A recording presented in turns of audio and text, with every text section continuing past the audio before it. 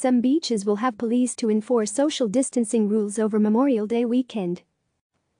After weeks spent holed up indoors to stop the spread of coronavirus, Americans will emerge from lockdowns to venture outdoors for Memorial Day. There will be beach days, cookouts and park visits. And with the large gatherings, the risk for community spread outbreaks will be high, health officials warn. We'll be having people who want to get out there and get fresh air, Dr. Anthony Fauci said at a CNN coronavirus town hall.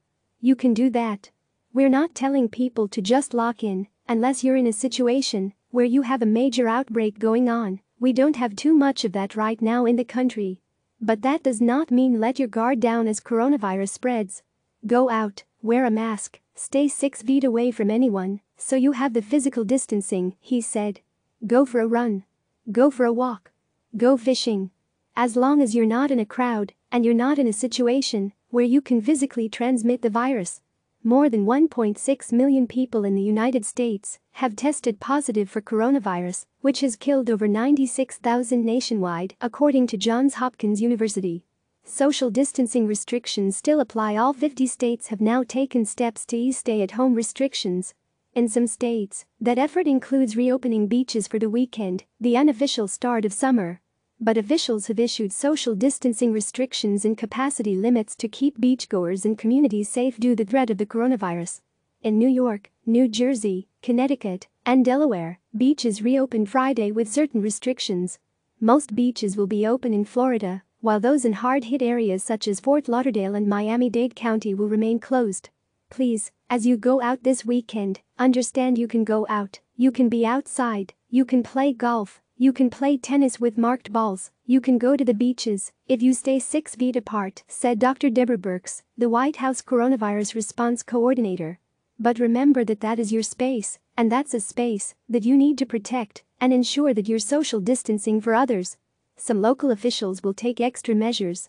Paul Knitra, the mayor of Point Pleasant Beach, New Jersey, said police will be on the beach this weekend to enforce social distancing by giving warnings or asking people to leave.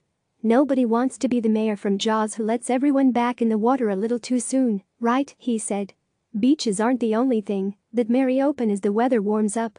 In Nevada, Governor Steve Sisolak says he hopes to be able to allow casinos to reopen on June 4. Sisolak announced Friday that the state's Gaming Control Board will make a final decision in its next meeting Tuesday. Nevada casinos have been closed since March 17.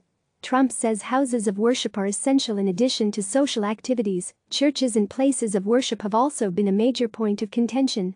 In Mississippi, a church was burned to the ground after it defied coronavirus restrictions. President Donald Trump announced his administration would label houses of worship as essential to mandate their reopening. Some governors have deemed liquor stores and abortion clinics essential, but have left out churches and houses of worship, Trump said. It's not right. So I'm correcting this injustice and calling houses of worship essential.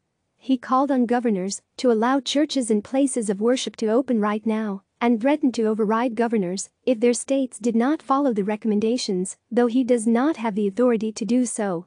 The recommendations are voluntary. Religious institutions should provide soap and sanitizers, clean facilities daily, and encourage worshippers to use cloth masks, according to guidance from the Centers for Disease Control and Prevention. Georgia Governor Brian Kemp tweeted his support for Trump, saying places of worship, especially during these difficult times, are essential. California Governor Gavin Newsom said he welcomes places of worship opening in a safe manner, and he's been working with the faith community on guidelines. Rhode Island Governor Gina Raimondo said her state is not ready to reopen worship centers. In Vermont, Governor Phil Scott said his state will open churches at 25% capacity. And in Virginia, Governor Ralph Northam said churches will continue to hold outdoor or drive-through services. Just because we've allowed places of worship to open up with those new guidelines, that doesn't mean that they have to, Northam said. So if they're more comfortable continuing the practices that they've been using over the past few weeks, they can do that. Testing confusion in several states. Meanwhile, at least 11 states confirmed that at some point during the coronavirus pandemic, they have combined viral testing numbers with antibody testing numbers in their reported testing totals, which means there's a risk they inflated overall testing totals. Viral infection tests are used to determine if a person currently has an active case of the coronavirus, whereas antibody tests are used to look for traces of a past infection. Jasmine Donaldson cleans a movie theater in Auckland, New Zealand, on Friday, May 22. Matakana cinemas will reopen May 28 with a reduced capacity to allow for social distancing between seats and in the foyer. Chinese Communist Party delegates stand for the national anthem at the opening of the National People's Congress on May 22. The annual parliamentary gathering had been postponed. People visit the Aarhus Museum of Art in Aarhus, Denmark, on May 22.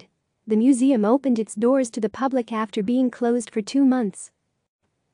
Surfers take to the water in Lido Beach, New York, on Thursday, May 21.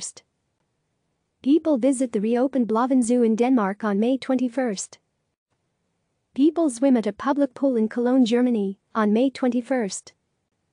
Christian Orthodox faithfuls attend a liturgy in Athens, Greece, on Wednesday, May 20.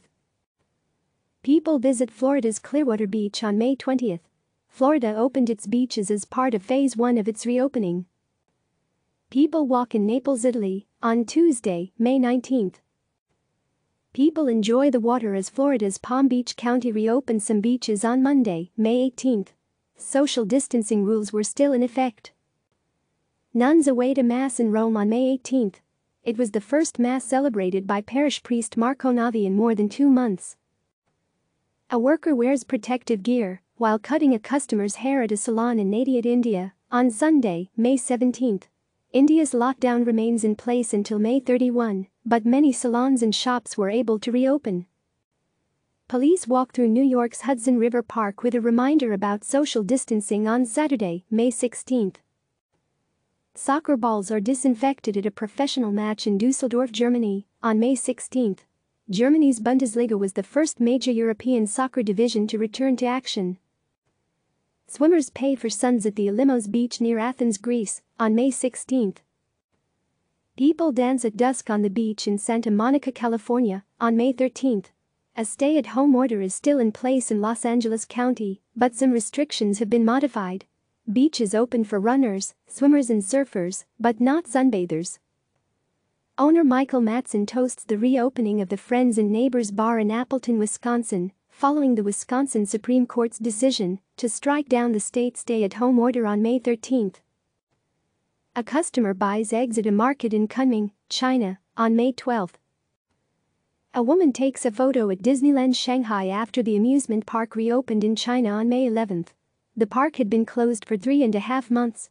Visitors are now required to wear masks, have their temperatures taken, and practice social distancing. People eat fries on the boardwalk in Ocean City, Maryland, on May 10. People exercise on a reopened promenade next to a beach in Barcelona, Spain, on May 9. Patrons eat at a restaurant in Bangkok, Thailand, on May 9. Fans cheer during a professional baseball game between the Fuban Guardians and the Unipresident Lions in New Taipei City, Taiwan, on May 8. Tracy Hancock has her hair cut by stylist Jill Cespedes at Shampoo Salon in Fort Worth, Texas, on May 8. Texas Governor Greg Abbott announced that hair salons, barber shops and tanning salons were allowed to open on Friday. A long line of cars forms as a KFC drive-thru reopens in Plymouth, England, on May 8. Sue Conklin, owner of Books Rio V, stocks her shelves in Rio Vista, California, on May 8. It was her first day back at the used bookstore since March 28. A man receives a haircut at Doug's Barber Shop in Houston on May 8. 2 men wearing face masks play chess in Montevideo, Uruguay, on May 7. People enjoy a beach that had just reopened in Isle of Palm, South Carolina, on May 6. People stand on social distancing markers at a Mercedes-Benz car dealership in Brussels, Belgium, on May 6. Kelly Watson puts glass in a recycling bin in Springfield, Missouri, on May 6. The Lone Pine Recycling Center had just reopened.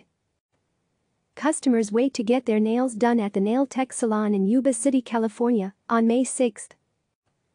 A man wears a protective face mask while visiting the Old Masters Picture Gallery in Dresden, Germany, on May 6. The gallery had been closed for more than 6 weeks. Marco Paivano grooms a dog at his shop in Rome on May 6. Millions of people across Europe are returning to some semblance of their former lives as more countries begin to reopen after weeks or months of coronavirus-related lockdowns. Italy's plan to ease restrictions began Monday, May 4, with many businesses reopening. But there are still many rules in place. People in Athens, Greece, enjoy a sunset May 5 on the Areopagus Hill near the Acropolis. Kaylee Tansey and Justin Smith watch a movie in Kyle, Texas, on May 4.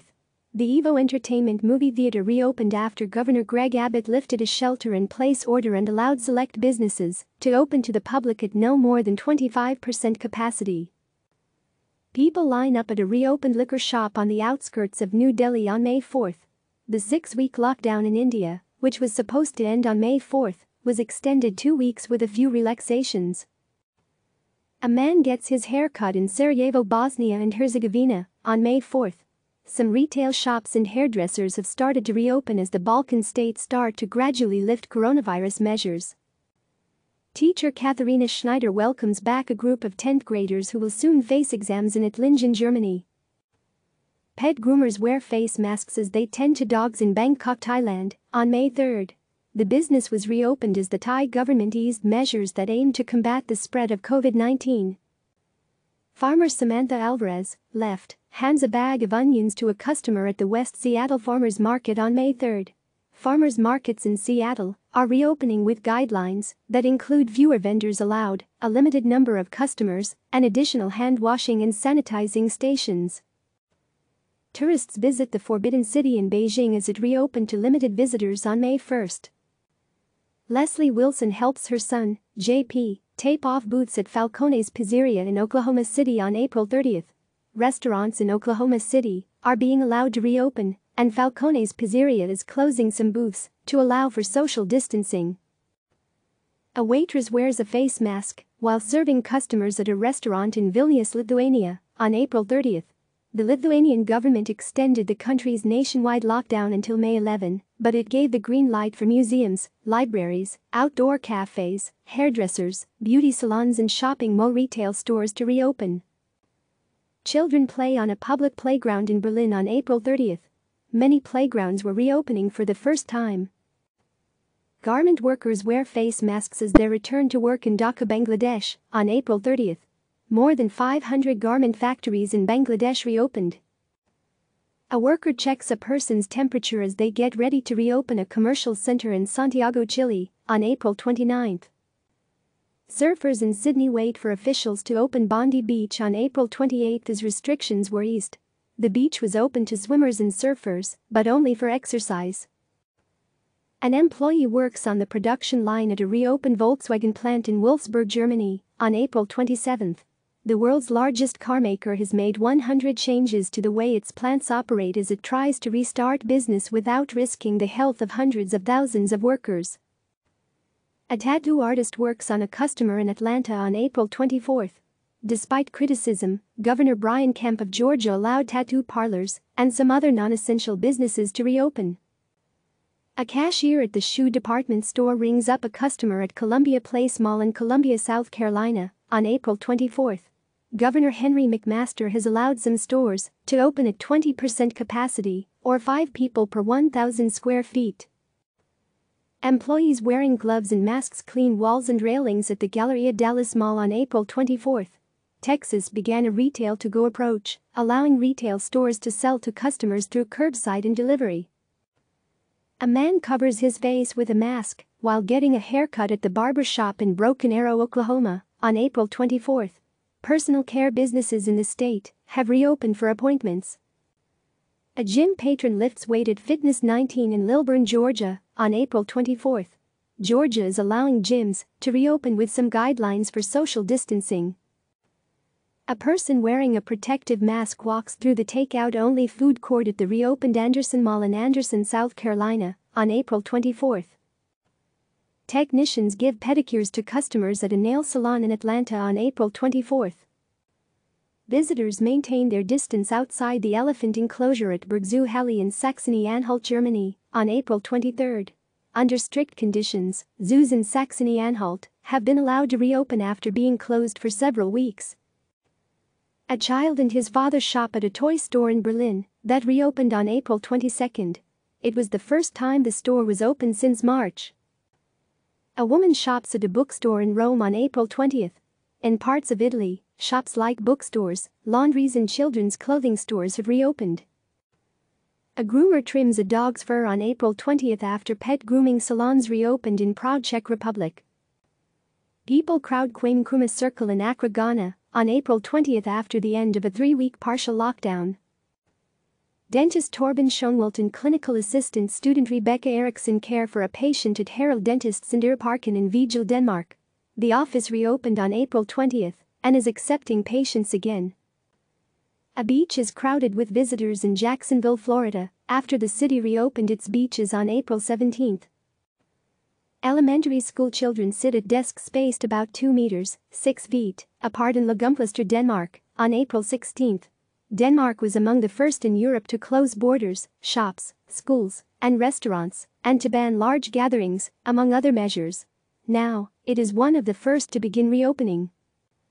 On April 14, people wearing protective face masks walk on a small stretch of the Great Wall of China that has been reopened. Chinese officials said in a statement that they will only permit 30% of the usual number of visitors into the area for the time being. Barber Yang Wenyu cuts a client's hair in Wuhan, China, on April 11, while wearing protective gear assembled from a water bottle, mask and plastic pipe. The first city in the world to go into lockdown, and the epicenter of the global coronavirus outbreak, is slowly returning to normal. Workers assemble cars at a Dongfeng Honda factory in Wuhan on April 8, the day the city's unprecedented 76-day lockdown was lifted. Click subscribe to receive the latest news.